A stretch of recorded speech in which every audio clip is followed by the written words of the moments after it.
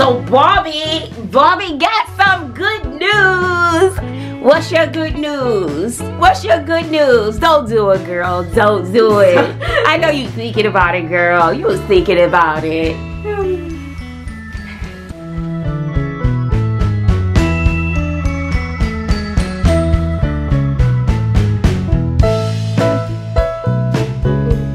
Howard 2025. Congratulations, we are pleased to offer you admission into Howard University for the fall 2021 semester. You have been admitted into our management program. Woo! Let's go! Let's go! Let's go! Let's go!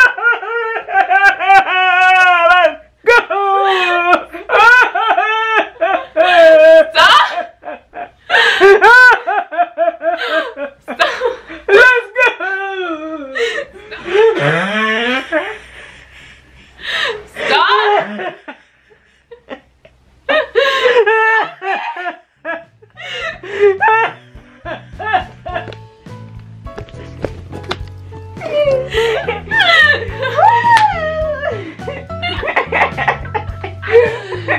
So this is the second college that I've heard back from. The first one I heard back from was from U of H. I got on a U of H as well. So I think I applied to, I'm not gonna lie, I don't know, maybe like 10 schools. So 2 for 10. We'll just say I applied to 10. I don't know for sure. But yes, I applied to a couple more schools. I actually applied to a lot of reach schools like Berkeley. I applied there, but I'm really probably not gonna get in because pretty much like nobody at my school is in Berkeley. So, but I still just wanted to apply just to apply. So. Well, that's one. Well, what about the people who are scouting you? How does that work?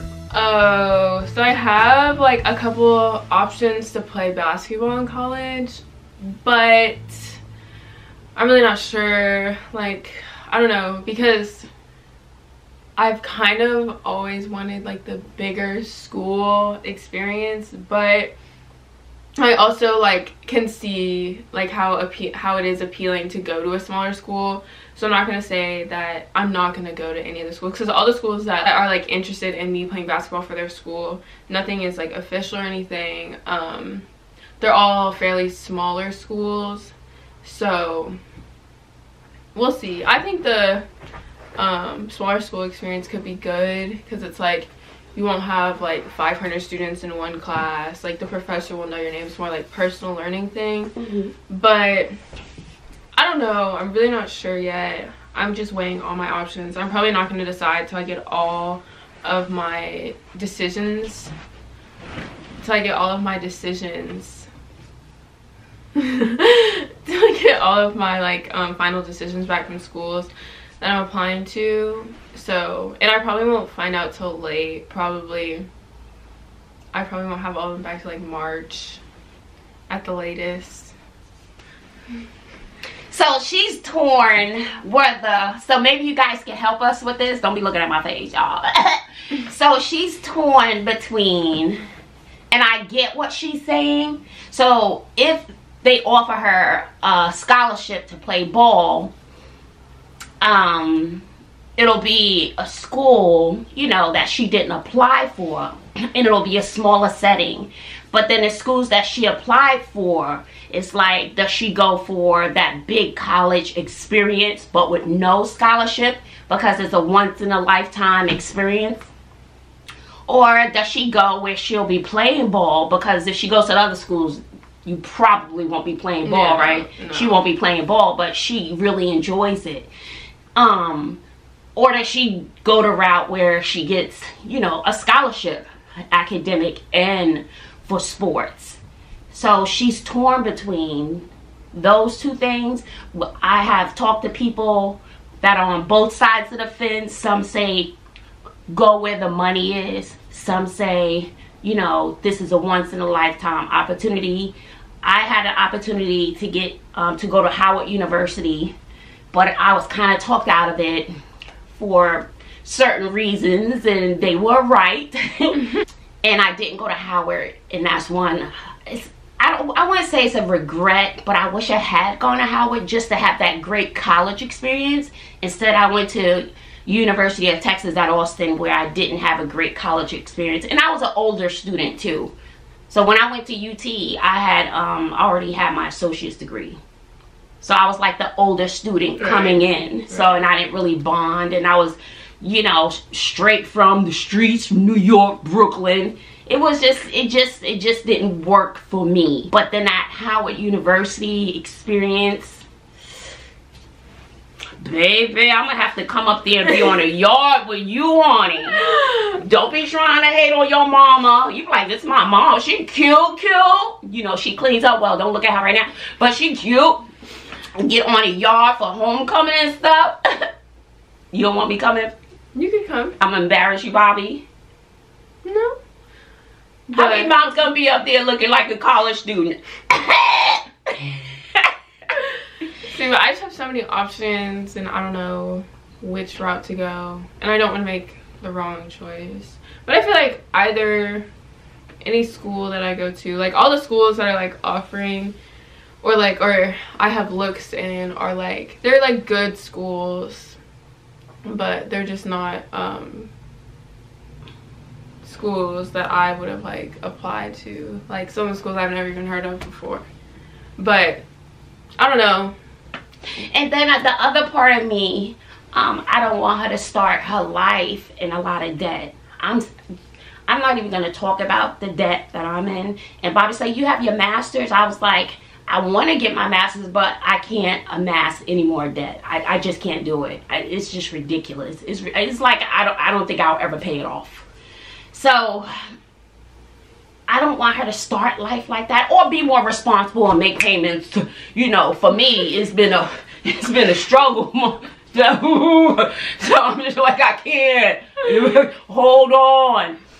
And so maybe to be different for her, you know, teach her to pay him off. But so that's the other part of me. Like, go where the money is, and you want to play basketball. So I don't know, but I also want her to have that great college experience and join a sorority. And that wouldn't be happening at any of the schools I'm going to. Why? That probably wouldn't happen. They have sororities and fraternities at every school. Not every school. Like, that's another thing. Like, Greek life may not be an option because it's like the schools are so small. Don't they have that at every college? Mm-mm. They have clubs and stuff.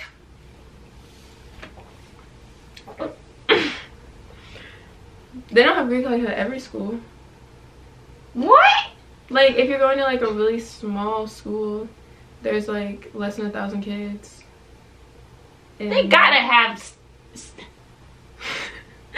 I don't know, because I haven't researched any of the schools that intensively, but they could have it, they could not.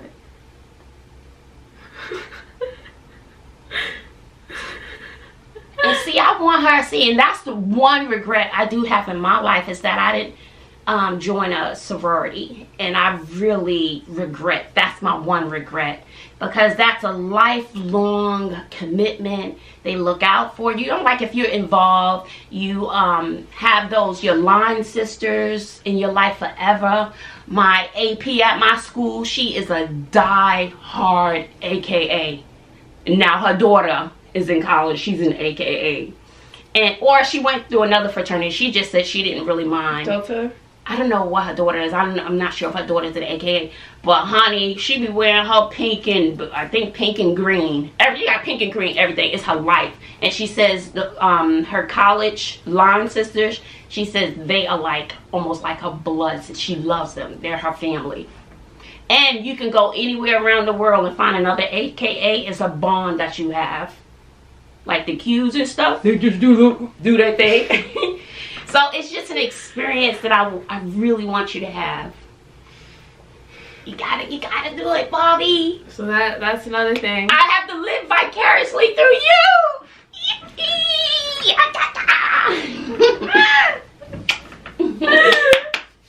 You gonna do it, Bobbi.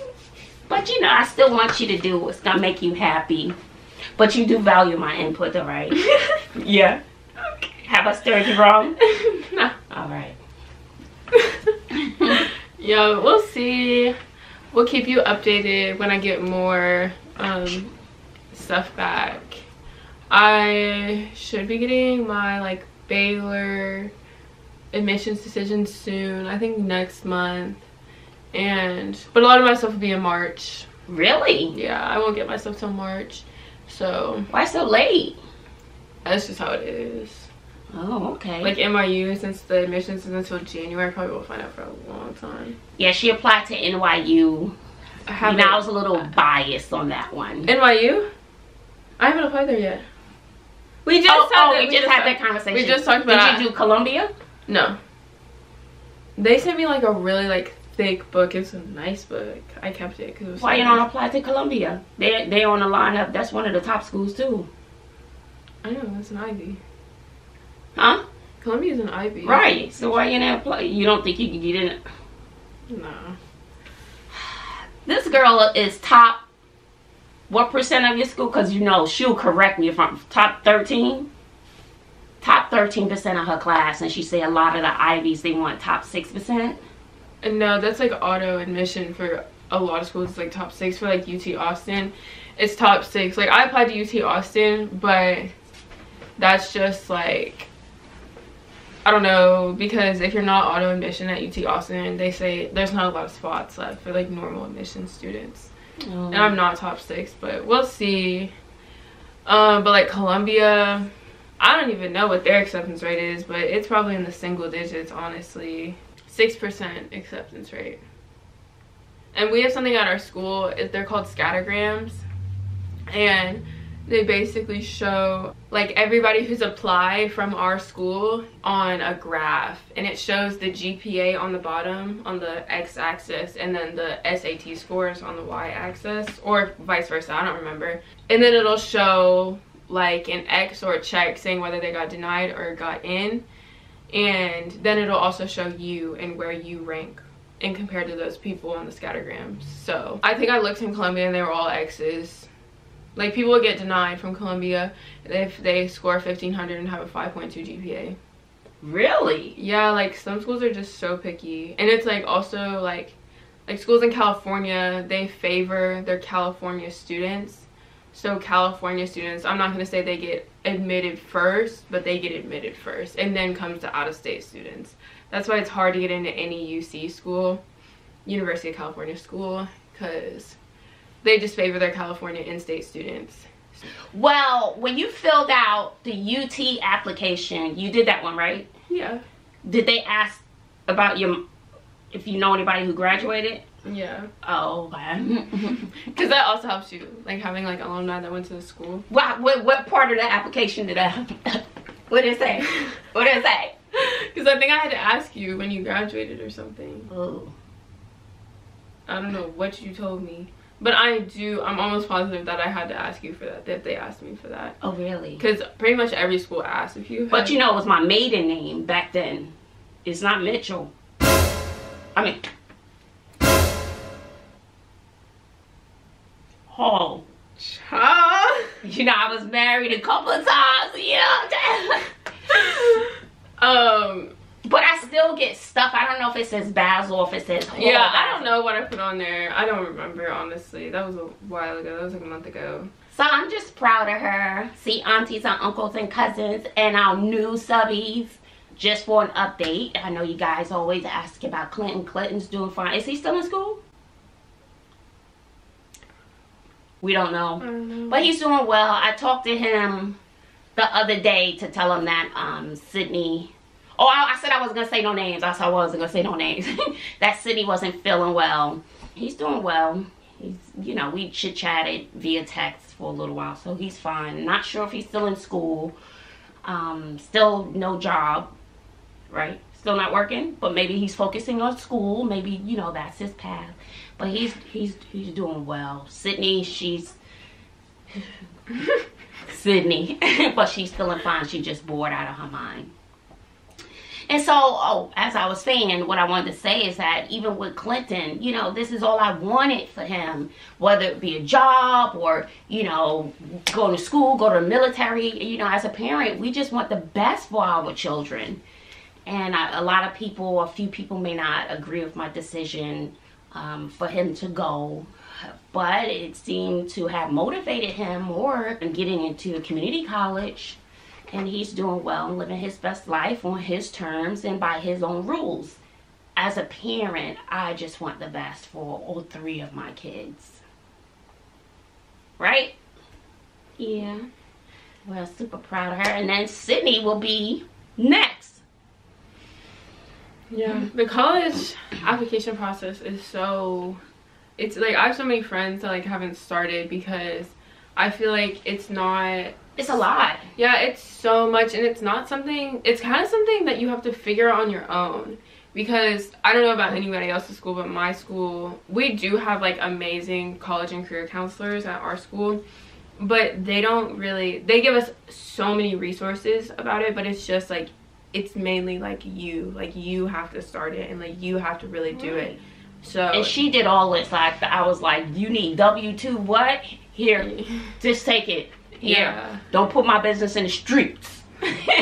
She did everything. She even paid for all of her college applications and everything. She paid for all of that.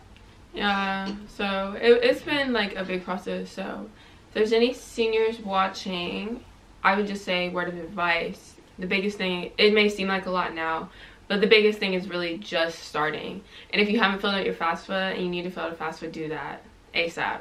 Because the longer you wait, I'm not going to say the worse it gets, but the longer you wait, it's just like harder to get like money for school and stuff. So that's like the biggest thing, is fill out your FAFSA and then just start. Honestly, Common App, Coalition, application, something like that. I think it's called Coalition something. Or you may have like state, application, like we have Applied Texas. Just word of advice, just start. And it may seem like hard at the beginning, but it's just something you got to get through if that's something you want to do, is go to college, because college isn't for everybody. No, not at all. Not at all. It's not for everybody. So it's just, and it's like, don't be worried about not knowing what you want to do, because I don't know what I want to do. So, well, you're torn between what? Yeah, like I have options, but I don't know. Like, I'm not like a set, like I want to be a doctor. Like, I've wanted to be a doctor all my life. She thought about law, but what type of law? Oh, I probably go into like civil law. So that's like, I applied as a political science major at one school, but and she loves that stuff. Yeah, I really do, but I don't know. It's just starting. And I think when you do something like that with civil law, it's like it may not pay as much as the other branches that she could go into, but I think it makes more of an, in my opinion, I could be wrong, I think it makes more of an impact on the lives of so many other people. Just like teaching, I feel as though it's on the same line of teaching, making a difference in the lives, or that can change policies that's going to help people, and so on and so forth.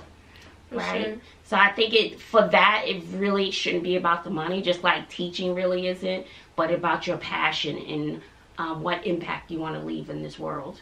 Right. Yeah, I think you should always do a job you're passionate about, because they always say if you find something you love, like working, it won't feel like work. Yeah. But teaching doesn't feel like work, but all the administrative stuff and the demands that are put on teachers just makes it monumental task. I mean, I'm on break and I'm still thinking about teaching and doing stuff during break with some of my students, which I need to go do that. So it's like it's non-stop, but for me that part doesn't feel, this is on my own time, it doesn't feel like teaching. It's like, oh, I want to help these students. I want them, to give them extra work and learn.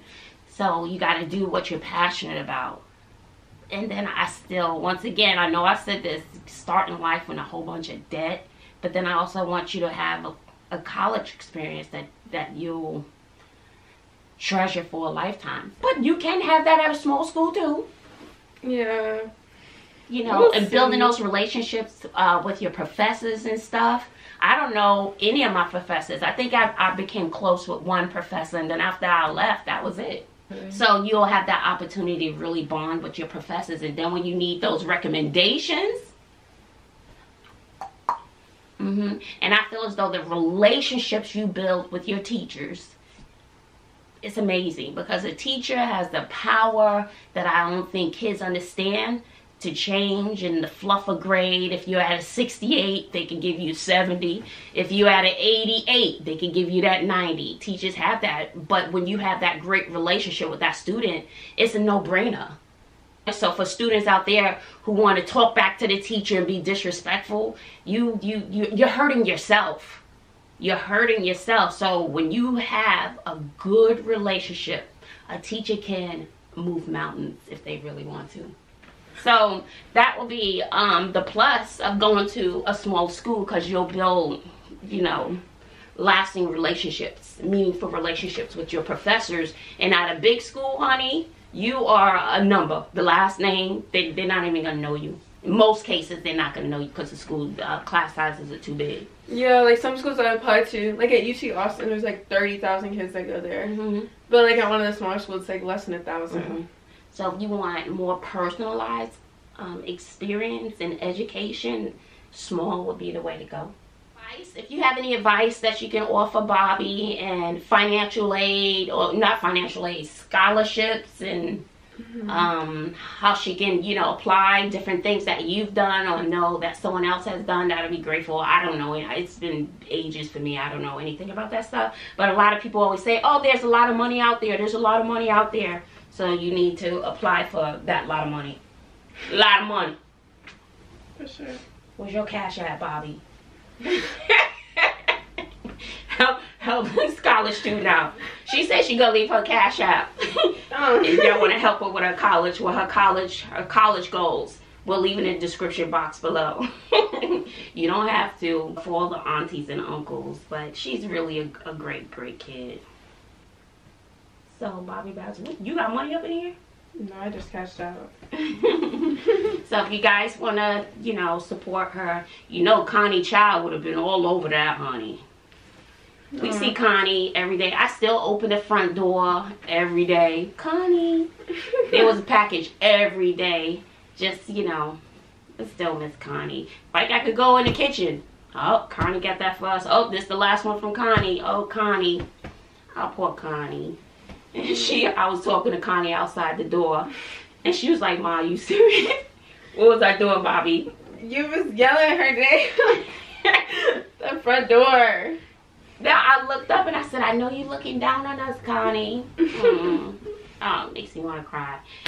Alright guys, give this video a thumbs up, like, comment, share, and make sure you hit the post notification so you know the next time we upload a video.